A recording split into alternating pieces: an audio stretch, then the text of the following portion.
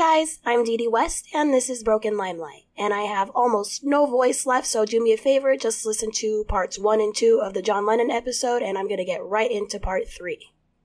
Okay, here we go. Part 3.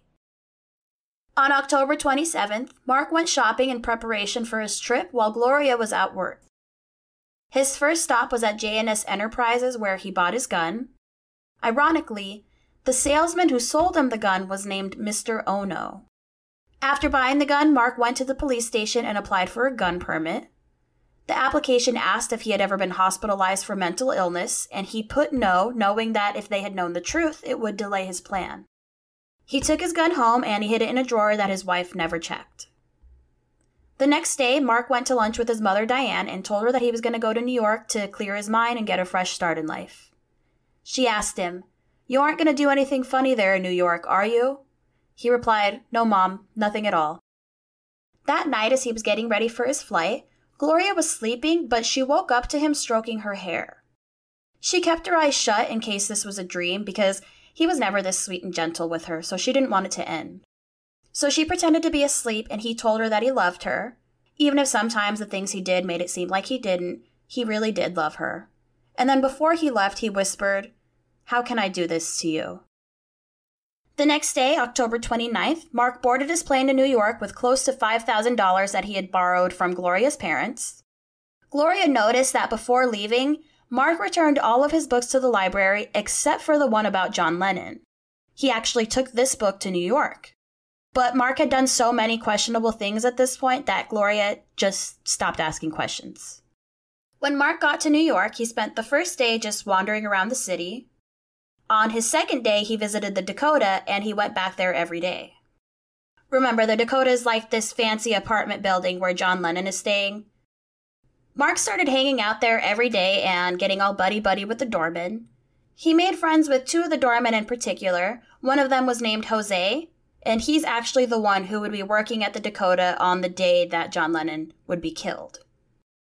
So Mark would chat them up and tell them that he's a tourist from Hawaii, and he talked to them about rock and roll and politics and stuff. And he would get really irritated when nobody would give him a straight answer about whether John was home. But he was really careful to hide his frustration. He would tell himself, inappropriate response, totally inappropriate response. And he would kind of repeat that to himself as a mantra to avoid exploding and blowing his cover. Since Mark had left Hawaii on October 29th, he didn't call to check in with his wife Gloria until November 4th. He then told her that he had decided to go to Georgia to see his old friend Dana Reeves. But that wasn't the true reason for his impromptu little trip to Georgia. See, Mark had planned ahead and looked into the firearm laws in New York, and he found out that it was illegal to bring a handgun into New York City even though he had a permit. So he decided not to bring ammunition, thinking that if he got caught, he would be in less trouble. The problem was that you can't buy ammunition in New York without a license. So he got on a plane to Georgia, and he asked his buddy Dana to pick him up, and he crashed at his place for a couple days. They hung out and they talked, and Mark kind of confided to Dana that his wife was a wonderful woman, but they had their ups and downs, and Mark was actually considering moving back to Georgia if he could get out of his marriage. Mark asked Dana if he could take him to go see his old choir teacher. I think this is another thing that Holden Caulfield did, but he was really disappointed when the choir teacher wasn't excited to see Mark at all. I don't know if Mark was even a choir student. Then Mark tried to get in touch with his old girlfriend, Lynn, who he says was his high school sweetheart, and he also calls her the love of his life. Lynn agreed to meet with him, so he bought her a cheap teddy bear and some roses, and he and Dana waited in Dana's truck for over an hour, and Lynn never showed up. So Mark just threw the bear and the roses on the side of the road. Then, Mark asked Dana to grab some of his guns and take him to do some target practice. Mark noted that his aim improved considerably once they were done practicing. He convinced Dana to give him a few bullets for him to take back to New York because it's a scary place and they won't sell him ammunition. Dana gave him some standard bullets, but Mark was like, No, I want something more powerful. So he grabbed 5 hollow point bullets, thinking that they would explode immediately upon entering the body, killing John Lennon instantly. On the plane ride back to New York, Mark noticed a magazine on a rack with John Lennon on it. He thought about the bullets in his suitcase and he smiled. This was another synchronicity. Mark went back to the Dakota day after day, and each time he was told that John was probably traveling in England or Japan or Spain. Mark felt defeated. So on November 11th, he called Gloria and he told her that he was depressed and he was just going to come home. Then he started spouting off about a gun and killing someone. He was like, I was going to kill him, but your love has saved me. She, of course, didn't understand. He was like, you know what I'm talking about, don't you? And she said, no, Mark, I don't know. Mark, please, just come home. He whispered, Gloria, listen, I'm afraid to tell you this, but I've got to. I've got to say it now. John Lennon. I bought a gun in Honolulu, and when I went to Georgia, I got some bullets from Dana. I was going to kill him, but your love has saved me. She's like, what? Who? What? And he said, you probably don't believe me, but I was going to do it. I was going to kill John Lennon, but our paths didn't cross. And she's like, Mark, please, please come home before something bad happens. Mark came home on November 12th. Gloria was really happy to have him back, but at the same time, she's understandably concerned. Back at their house, he opened up his suitcase and he pulled out the gun and the container with the bullets. He told Gloria to hold it in her hand so she could feel it. He told her it was unloaded so she didn't have to worry. And then he ordered her to point it at the wall and pull the trigger several times. And then he told her to always be respectful of guns, saying, it's not a toy. Don't ever point it at anybody, even if it's not loaded. A couple weeks later, Mark went back to New York City. He arrived on December 6, 1980. And during his time there, he would kind of hop from hotel to YMCA to hotel. On December 7th, he checked into the Sheraton Hotel, which he knew was expensive, but he really liked to eat at the restaurant there and order from their room service. Because it made him feel important, of course. For some reason, he had thrown away his last copy of The Catcher in the Rye, so he decided that he needed to go buy another one. He went to a bookshop and he happened upon a stack of Playboy magazines with a poster above it announcing that the magazine contained an exclusive interview with John Lennon and Yoko Ono, the first in-depth interview they had given in years. He took the magazine and he went back to the Sheraton and sat down at the restaurant. He read through the interview, and when he was done, he flipped to the centerfold of the magazine. So he's in the restaurant looking at naked women in this magazine now, when all of a sudden he thought about The Catcher in the Rye again, about this experience that Holden Caulfield had where he's in a hotel room with the prostitute who wore a green dress. And then suddenly, Mark was overcome with the desire to be alone with a woman. So he went back to his hotel room and he looked up escort companies in the phone book. He called and asked if they had any foreign women. They said yes, and she works for tips, if you know what I mean. He said, that's good, but there's only one thing that's important. She's got to be quiet. I don't want somebody who's going to talk. If she doesn't talk, I will tip her very well. About an hour later, a woman with a European accent showed up, and she happened to be wearing a green dress. The woman appeared to be nervous. Mark assured her that he wasn't kinky or weird and that he was a clean guy. He also said, I'm not even all that interested in having sex. I just want to be in the company of a woman tonight. I'm expecting that tomorrow will be a very difficult day for me. He offered to order drinks, but she declined, saying that she wasn't a drinker. He told her, this is your night off. We'll do whatever you want. He offered to give her a massage, and then he asked her to take off her dress and get into bed with him. She did what he asked, but she asked him if they could turn on the radio. Mark started running his fingers across her skin, and he says that her muscles were tensed up for about a half hour before she started to relax. He reportedly told her, a real man doesn't have to take from a woman. He can give.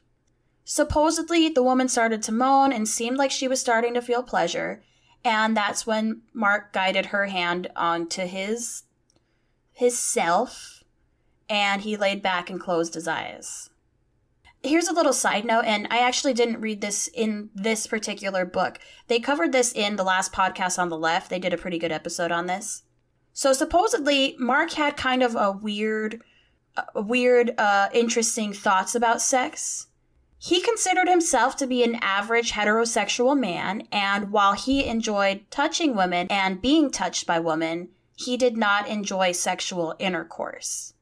He had only had sex a handful of times, even including his wife. There was something about the warm, wet feeling of entering a vagina that made him feel uneasy. Like actually scared that he was going to get swallowed up and disappeared. But what a way to go, right? Around 3 a.m., the woman got out of bed and put her dress back on. Mark again took note of the dress being the same color as the dress that Holden Caulfield's sex worker wore. He said to himself, synchronicity. He gave her $190 and walked her out. He then called his wife for the first time since he left Hawaii. So it's December 8th, 3 a.m. in New York time, and in Hawaii it's about 10 p.m. Gloria told Mark that she had just gone to bed and she was reading her Bible, and then she told him that he should work on his problems one by one, and perhaps he should start with getting back with Christ. He agreed, and he told her he has a little Bible on his nightstand that he's going to pick up and read. They hung up. He picked up the Bible to the New Testament book of John, and he wrote Lennon after Gospel according to John. So now it said, Gospel according to John Lennon. He then said to himself, they're coming together, history and time. He closed the Bible and set his alarm for 9 a.m. and went to sleep. The next morning, still Monday, December 8th, Mark woke up early as his mind was racing too much to let him sleep in until his alarm.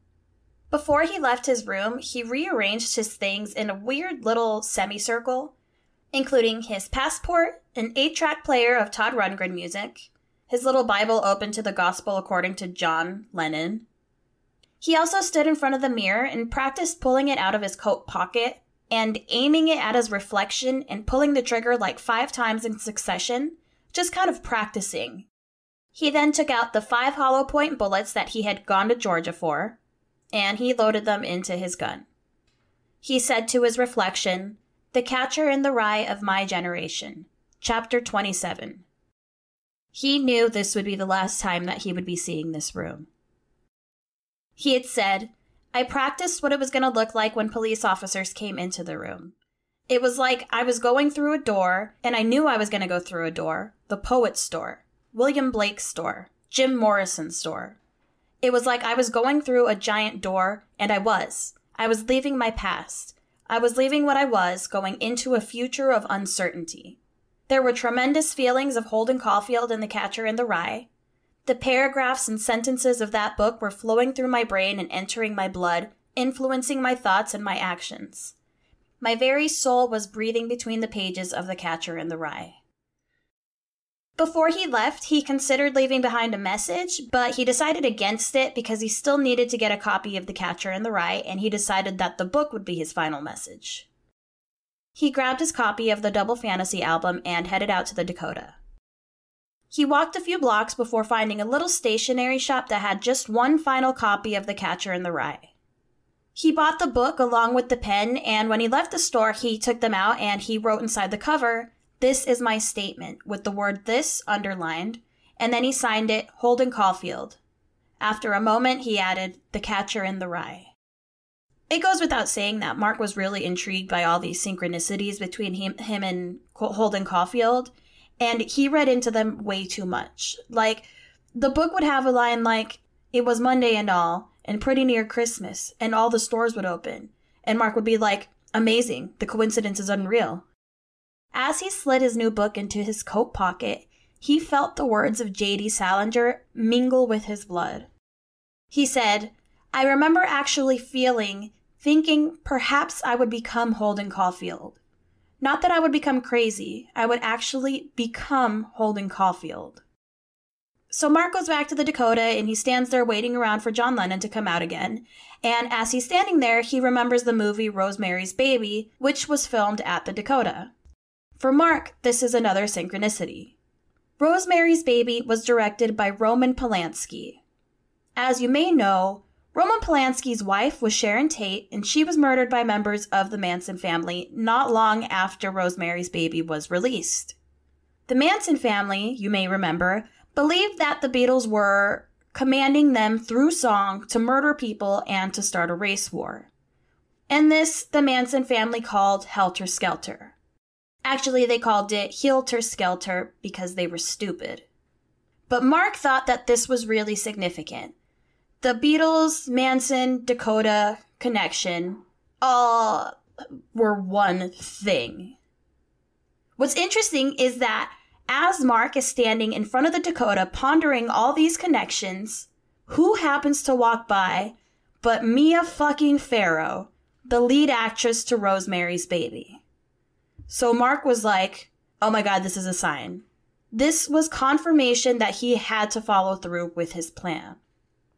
At about 10:30 a.m., Mark took out his copy of Catcher in the Rye and he started reading it again. He was so into his book that he barely noticed it when a cab pulled up and John Lennon got out and walked right past Mark and into the Dakota. The doorman was like, hey, did you see him? He just went in. And Mark was like, oh shoot, I guess I'll just have to keep waiting. He says he just knew that this wasn't the right time, and when the time is right, he'll know it. After waiting around for a while, he saw an older lady come around the corner with the child. Since Mark had been hanging out outside of the Dakota for a few days now, and he had been telling everybody who would listen about how he came here all the way from Honolulu, Hawaii to meet John Lennon and get his autograph, which he said in a southern accent, by the way, so everybody thought it was fucking weird that he told people he was from Hawaii. He had been talking to a woman named Jude and her friend Jerry. He had met them a few days before, and Jude was there, and she seemed to know this older lady because she smiled really big when she saw her, and they started a conversation. So Mark tried to stay close to Jude, acting like she knew her, and trying to kind of interject himself in the conversation. He looked at the child and smiled, and then Jude finally spoke up and introduced Mark to the woman, whose name was Helen Seaman. Helen was the nanny of the little boy, and the little boy was Sean Lennon, the son of John and Yoko. So Mark is standing here face to face with John Lennon's little boy and his nanny, and he kneels down and shakes the little boy's hand and says, I came all the way across the ocean from Hawaii, and I'm honored to meet you. Around noon, Mark met Paul Goresh, who was a photographer. Mark approached him and asked him if he was waiting for John Lennon, and he said yes. He then asked him if he worked with John, and Paul said, no. Mark said, I'm Mark. I'm from Hawaii. And then Paul said something about him having a southern accent, so he said, well, I was originally from Georgia. So then Paul said, so where are you staying? And Mark turned around real fast and said, why do you want to know? All of a sudden, Mark was super on edge. He was nervous that people were going to figure out his plan, so he just snapped, and he said, why the hell would you ask me that question? So Paul was just like, forget it, dude, and he turned and walked away. After a while, though, all the other fans left, and only Mark and Paul were left. So Mark ended up approaching him later and was like, listen, I'm sorry I snapped at you. I'm tired, and the city is scary. Mark then noticed that the doormen happened to be switching shifts, and the new doorman who was coming out to work was Jose, and Mark had met him back in October. So Mark was like, hey, Jose, it's me, I'm back. They started chatting for a while. As always, Mark was very charming and educated and engaged in the conversation with Jose. Suddenly, Mark was distracted by a group of people laughing as they walked out of the Dakota. Before he got a chance to approach the group, a gray limousine pulled up to the curb and Jose stepped forward to open the door. As the group got into the limo, Mark heard a familiar voice with a British accent behind him. He turned around to see John Lennon and Yoko Ono. Mark froze. The photographer, Paul, actually nudged him and was like, hey, didn't you want an autograph? There he is. Mark quickly walked over to John, and without saying a word, he held out his album of Double Fantasy in front of John's face. John took it and signed it, John Lennon, December 1980. He handed the album back to Mark and said, is that all you want? Mark was stiff and frozen and just said, thanks. Thanks, John. John started walking away, and Mark heard a voice in his head saying, damn.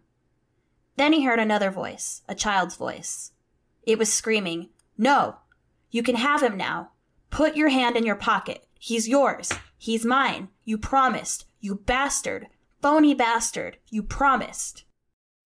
Another voice whispered, he's a nice guy. He was courteous and polite. He was quite kind to you. You can go home now. You've seen him and it didn't happen. And now you can take your autographed album and you can go back home. And then the child said, But he wasn't real. You know he wasn't real. Paul the photographer said, "Looks like you scored big time." And Mark said, "Gosh, back in Hawaii, they'll never believe I can meet John Lennon and get his autograph." Then Mark suddenly realized that Paul was snapping pictures, and he asked if he got any of him with John. Mark said, "I'll give you anything for that picture. Anything." Paul agreed to meet him the following day to give him the picture for $50. They kept waiting for a while, and Mark asked Paul if he had any idea how long it would be until they came back. Paul told him that if they didn't come back in a couple hours, they were probably recording and would be out all night. So at about 8 p.m., Paul decided that they weren't going to come back anytime soon, and he would come back the following day. Mark decided to stay and wait. Now we're at the evening of December 8th, 1980. John and Yoko left the recording studio right around 10 p.m. They were seen getting out of their gray limo in front of the Dakota at about 10:30 p.m. Mark was exhausted, and he recalls how the child in him and the adult in him were at a constant battle. When he saw a limousine pull up, he knew right away that John Lennon was inside of it. The adult in him was trying to turn around and call a cab and go home, and the child was screaming at him, "No, devil help me, give me the power to do this. I want to be somebody. Nobody ever let me be anybody." The adult started to panic, and then he disappeared. The back door of the limo opened up, and Yoko stepped out, followed by John. Mark smiled and nodded to Yoko. She just looked forward and kept walking.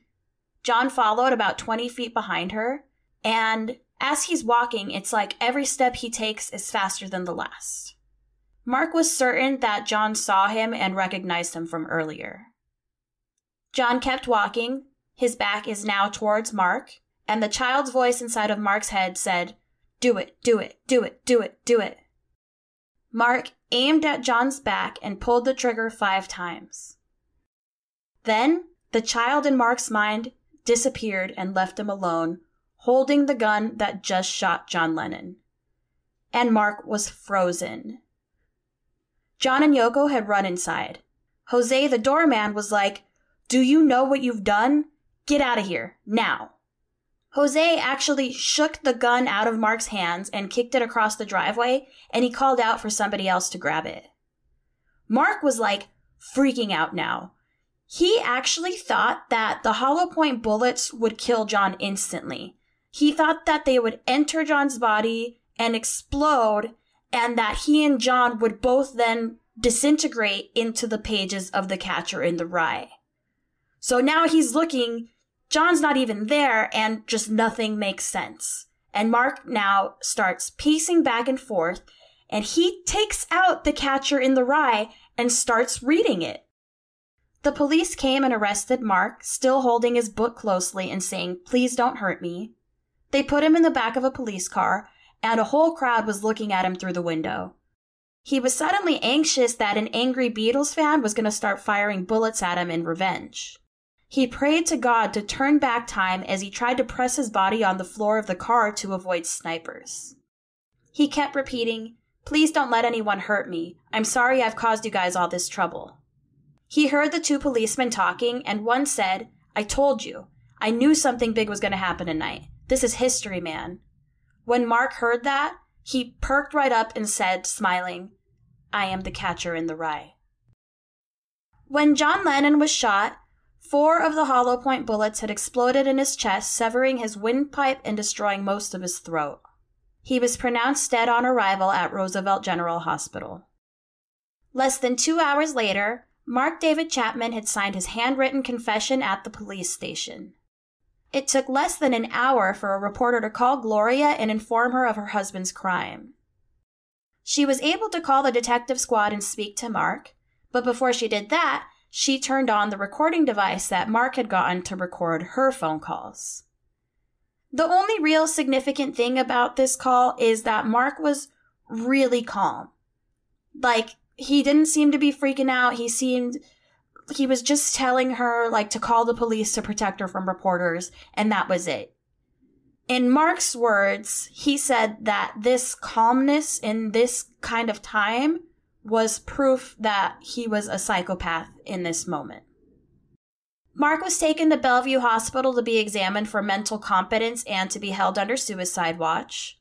He would go back and forth to Bellevue and Rikers Island before he was eventually sent to Attica. At Bellevue, he was first seen by psychiatrist Dr. Naomi Goldstein. In her handwritten notes of that interview, she wrote that he was exhausted, depressed, tearful at times, no evidence of hallucinations or delusions. However, patient is religious and feels he hears the voice of God, has heard it for years, has multiple suicide gestures, denies present suicidal thinking. She recalls that when she spoke to him, nothing remotely psychotic was seen in him.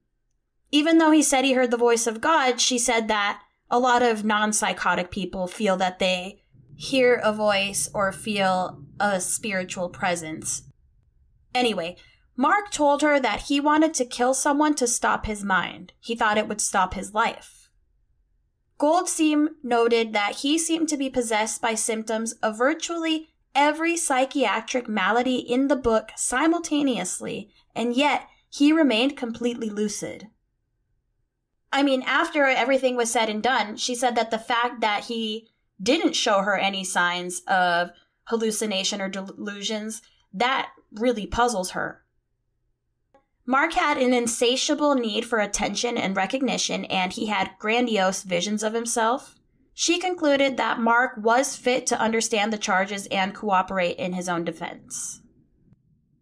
Another doctor, Dr. Schwartz, concluded that Mark was schizophrenic after Mark told him about the world of the little people.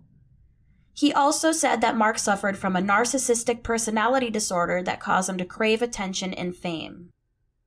Some mental health professionals speculated that Mark actually believed himself to be John Lennon, which Mark denied. Dr. Schwartz said that Mark was confused about the issue. Mark and John both married Japanese women who were a few years older than they. Mark put John's name on his own name tag, and then he signed it in the logbook at his job right before he quit. And he was also trying to be a house husband just like John Lennon. Because of all of this, Schwartz theorizes that the murder may have been a surrogate suicide. Mark was subjected to vigorous psychological and neurological testing. The neurological tests were inconclusive, but they had pretty bizarre findings otherwise. They did the Rorschach ink blot tests, and Mark, looking at these ink blot tests, described scenes of bleeding female pelvic areas which had been shot. They wrote that his results betrayed, quote, a perception of woman as seductive and dangerous, oral aggression appeared to be associated with sex, and sex appeared to be perceived as of a conflicted nature.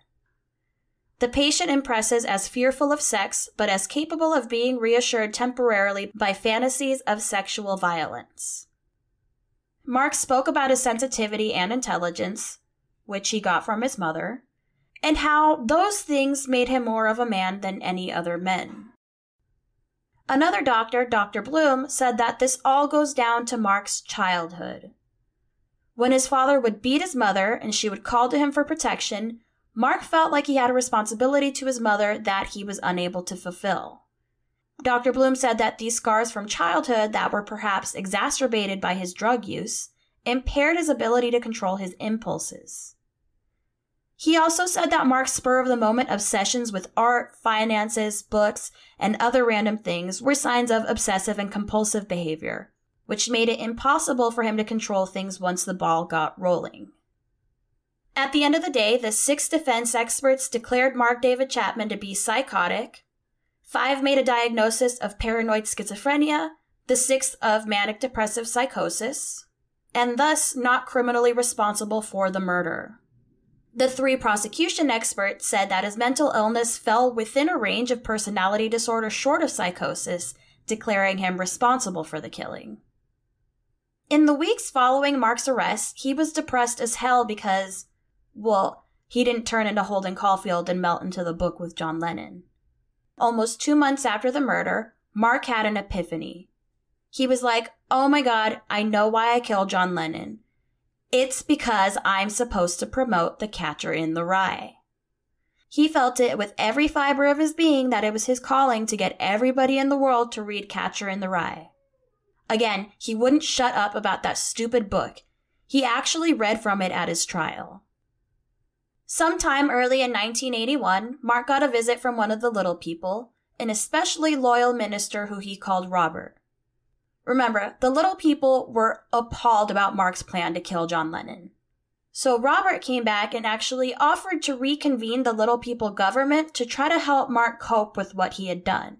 But Mark turned down the offer, saying that he was too ashamed. Mark pleaded guilty to the murder. After that, his identity of the Catcher in the Rye of his generation started to crumble, and Mark's mind went really dark again. At Rikers Island, he started to strip naked and call out to the devil again, and he destroyed television sets and radios and toilet facilities, everything that was near his cell. It took 8 guards to get him under control. They took him back to a cell where he continued to cry out to demons. He climbed the bars of his cage like a beast, chanting in tongues at another inmate that was nearby and trying to sick demons on him.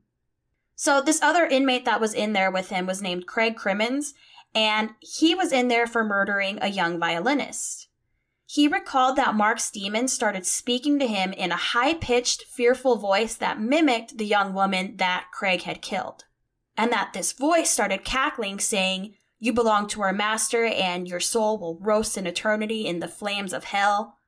Craig Crimmins actually got his lawyer to go to court to move him from that cell block and have him protected from Mark's demons.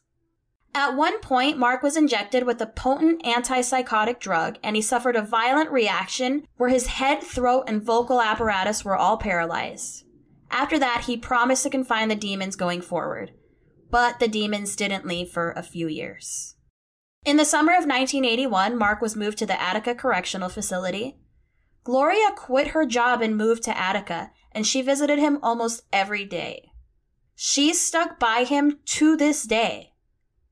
There was another occasion where the prison staff bent Mark over a bed and pulled down his pants, and the nurse pulled out a hypodermic needle, and Mark said, "Break that needle off in my ass. Break it off there. Just stick it up in there and break it off." Mark started to give himself exorcisms while he was in Attica, with the help of a minister who agreed to pray outside of the prison at designated times. Mark says that he vomited 7 evil spirits that evaporated into the walls of his cell. According to Mark, his demons disappeared in 1985. In 1992, Mark David Chapman did an interview with Larry King. He did it from the Attica Correctional Facility. It's a really long interview. If you want to see it, I linked it on the episode page on brokenlimelight.com. Mark David Chapman has been eligible for parole since the year 2000, but he has been denied every time. That's 11 times so far. His 12th parole hearing is scheduled for August 2022. Gloria, to this day, has never left his side. They get conjugal visits once a year where they spend 44 hours together in a prison trailer, having sex and making pizzas. She's confident that he's going to be free one day and able to spend the rest of his days with her. So for perspective, they were only married for 18 months, and he was horrible to her. Like, this loyalty is unreal. There's one more thing I want to add, and I actually read it in this one documentary, so I don't know how true this is, but supposedly, Mark had a list of substitute celebrities who he would kill if he couldn't get John Lennon. The next person on the list was Walter Cronkite, then Johnny Carson, George C. Scott, Jackie Kennedy Onassis, or Marlon Brando. Supposedly, these were all potential targets. Apparently, he planned to kill George C. Scott during a show. He was just going to stand up in the middle of the show and fire into him. Now, as if Mark hadn't done enough already, in 1981, another 25-year-old man was inspired by John Lennon's death to assassinate President Ronald Reagan. This man was named John Hinckley Jr., and he became obsessed with the 1976 movie Taxi, where Robert De Niro plots to assassinate the president. This guy, John Hinckley Jr., also became obsessed with Jodie Foster, who was about 18 at the time. He actually stalked her for months. When she started going to Yale University, he moved to Connecticut and started stalking her. He started calling her and leaving all these messages on her answering machine, and he was sending her letters, and ultimately he decided that he couldn't wait any longer to impress her. On March 30th, he shot Ronald Reagan. Reagan survived and went on to finish his term. Jodie Foster was understandably traumatized by this, but we will discuss that another time. Alright, so that's the story of John Lennon and his death and inside the mind of Mark David Chapman. Before I go, I just want to read to you one little quote. This is about the Beatles. This was from Billboard.com. It says, "By any measure, no one comes close to matching the success of the Beatles' primary songwriters. The dichotomy between Paul McCartney's optimism and John Lennon's realism always pushed each songwriter to best the other, resulting in an unprecedented collaboration that yielded 180 songs, the most albums sold by any artist, and a still unbroken record of 20 number ones on the Billboard Hot 100. Lennon said he wished he could write a pop song like McCartney. McCartney said he always wanted Lennon's steely, skeptical look at sacred institutions. The combination remains the best there ever was." Okay, that's everything for today. Thank you so much for sticking around and listening to this long-ass story. But man, that guy's brain was bonkers, right? I didn't know half of that. If you enjoyed this podcast, please tell your friends and consider leaving me a 5-star review on Apple Podcasts or on BrokenLimelight.com. Remember, you can always go to BrokenLimelight.com, and there you can find an almost complete transcript of this episode, along with pictures, sometimes interview videos. And I have merch! Okay guys, until next time, bye!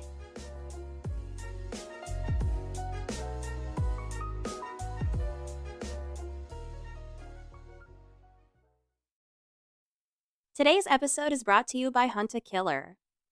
Hunt a Killer is a monthly mystery subscription box that's truly one of a kind. It's basically like a true crime case in a box. It comes with case files, codes to decipher, detailed backgrounds about the suspects and the victims. There's evidence for you to evaluate.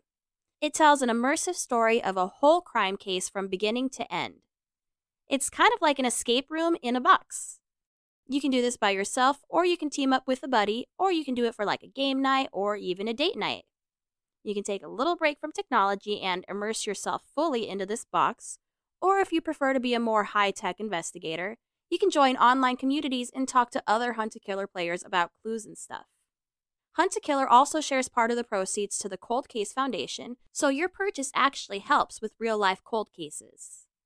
The best news is that Broken Limelight listeners get 20% off of their first subscription box. So go get started now at huntakiller.com, and don't forget to use the code BROKENLIMELIGHT to get your 20% off. That's Broken Limelight, all one word.